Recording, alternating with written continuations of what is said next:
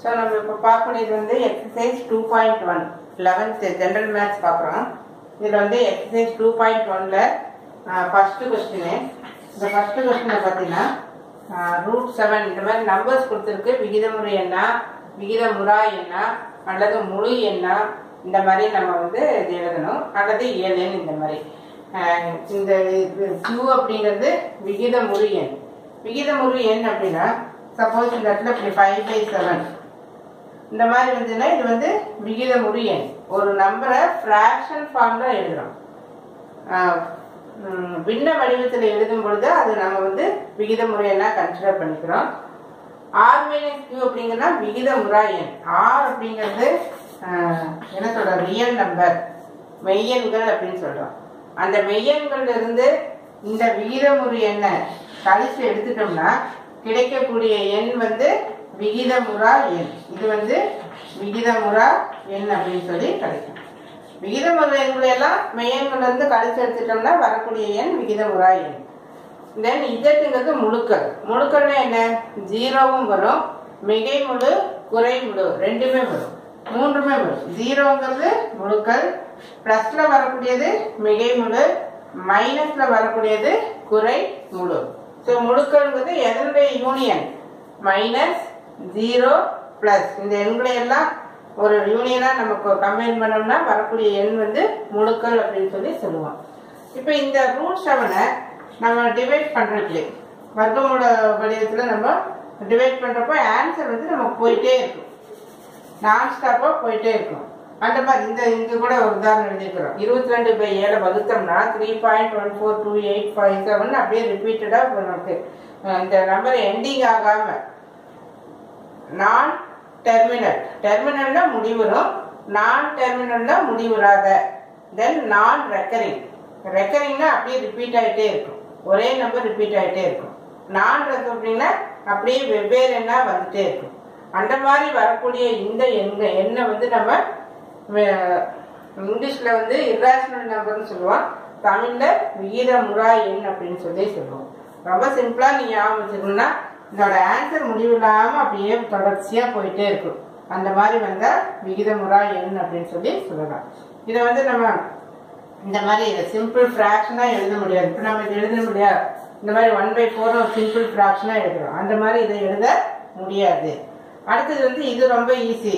இது பிளஸ்ல வரக்கூடிய விகிதமுறு எண். விகிதமுறு எண்ணை நம்ம இந்த மாதிரி பின்ன வடிவத்துல எழுதுறோம். பின்ன வடிவத்துல எழுதுறப்போ இது வந்து விகிதமுறு எண். ஈவன் இது கூட நமக்கு விகிதமுறு எண்ணுன்னு சொல்லலாம். ஏன்னா இது நம்ம எப்படி எழுதலாம், 4/1. ஸோ இந்த மாதிரி பின்ன வடிவத்துல எழுதுறப்போ விகிதமுறு எண்ணுன்னு சொல்லுவோம். பட் இதுக்கு நம்ம ஸ்பெஷலா நம்ம வந்து 4 அப்படிங்கிறது இயல் எண் அப்படின்னு நம்ம தனிப்பட்ட முறையில சொல்றோம். எல்லா எண்களையுமே நம்ம விகிதமுறை எண்ணா சொல்ல முடியும். அதாவது எதுல இயல் எண்ணு, முழு எண் இந்த மாதிரி வரக்கூடிய எண்களை நம்ம விகிதமுறை எண்ணுன்னு சொல்லலாம். ஏன்னா அதை வந்து நம்ம P/Q என்ற வடிவத்துல சொல்ல இயலும். 4 என்பதை 4/1 சொல்றோம். அப்ப இது ஒரு விகிதமுறை எண். அதே சமயத்துல 4 நம்ம தனிப்பட்ட முறையில எழுதுறப்போ அது ஒரு இயலெண் அப்படின்னு சொல்லி சொல்றோம். ஸோ இது விகிதமுறை எண்ணுன்னு சொல்லியாச்சு. பிளஸ்ல வந்த மிகை, மைனஸ் வந்த குறை அப்படின்னு சொல்லி சொல்லிடும். அடுத்து ஜீரோங்கிறது நம்ம இந்த முழுக்கல்ல சொன்னோம் இல்லையா, இதுல 0, மைனஸ், பிளஸ் அப்படிங்கிறது. ஸோ இது வந்து முழு எண்.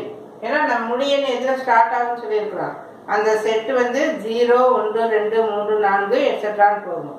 0வை தவிர்த்து சொன்னா 1, 2, 3, 4 அது வந்து இயல் எண். இதெல்லாமே லோயர் கிளாஸ்ல படிச்சிருப்பேன். இயலெண் 1ல இருந்து ஸ்டார்ட் ஆகும், 0ல இருந்து ஸ்டார்ட் ஆகிறது முழு எண் சொல்லி சொல்றோம். ஸோ இந்த 0 வந்து ஒரு முழு எண். இதை நம்ம விகிதமுறை எண்ணு சொல்லலாம். ஏன்னா இதை நம்ம எப்படி எழுதலாம், 0/1 any number can be written as by 1.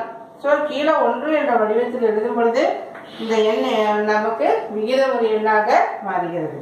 அடுத்து 3.14 இது வந்து விகிதமுறை எண்ணா விகிதமுறா எண்ணா அப்படின்னு ஒரு கன்ஃபியூஷன் இருக்கும். கண்டிப்பா இது வந்து விகிதமுறை எண். ஏன் அப்படின்னா இங்க டெசிமல் வருது, இங்க பாயிண்ட் வருது, இது விகிதமுறா எண்ணா இருக்கக்கூடாதானா. இந்த 3.14ங்கிறது 157/50 157/50 இதை கேன்சல் பண்ணினா இந்த ஆன்சர் வரும். அப்போ முழுமை அடைந்துருச்சு, டெர்மினேட் ஆயிடுச்சு. டெர்மினேட்னா என்ன, அந்த ஆன்சர் வந்து எண்டிங் ஆயிடுச்சு. அப்படி வரக்கூடிய எண் ரிப்பீட் ஆகாம அப்படியே நமக்கு 3.14 ஆன்சர் ஓவர் ஆயிடுச்சு. அப்படி வந்துன்னா அது கண்டிப்பா அது என்ன எண், விகிதமுறு எண். ஏன்னா இந்த 22/7 3.14 ஈக்குவல் நினைக்கிறோம். இந்த இடத்துல பார்த்தீங்கன்னா இந்த இடத்துல இப்படி அப்ராக்சிமேட்லி அப்படின்னு தான் நம்ம போட்டிருக்கோம். இந்த 22/7 3.142857 இப்படி போயிட்டே இருக்கும், எண்டிங் இல்லை. அந்த மாதிரி இருந்தால் இதை நம்ம உடனே என்ன சொல்லிடுறோம், விகிதமுறா எண் சொல்லிடுறோம். வெரி குட் எக்ஸாம்பிள் ஃபார் விகிதமுறா எண்ணுக்குரிய ஒரு குட் எக்ஸாம்பிள் வந்து 22/7. பட் இந்த 3.14 மட்டும் 2 டெசிமல் பிளேஸாக எடுத்துட்டு இரு தசம திருத்தமாக நம்ம எடுத்துட்டு இப்படி அப்ராக்சிமேட் வேல்யூவாக எடுக்கிறப்போ இது வந்து விகிதமுறு எண் அப்படின்னு சொல்லிடுறோம். இதில் வந்து நமக்கு இது விகிதமுறா எண், இது கூட பக்கத்தில் நம்பர் வந்துட்டே இருக்கு. பட் இதை மட்டும் எடுத்துட்டு தனியாக சொல்கிறப்போ இது இதுக்கு ஈக்குவலாக இருக்கிறதுனால இது நம்ம என்னன்னு சொல்லலாம், விகிதமுறு எண் அப்படின்னு தான் சொல்லணும், விகிதமுறா எண் அல்ல. அடுத்தது ஏன்னா இது வந்து அப்ராக்சிமேட் வேல்யூ தான். அது இது நம்ம சொல்லியாச்சு. ஸோ இந்த உங்கள் புக்கில் இதெல்லாம் தான் கொடுத்துருக்கு.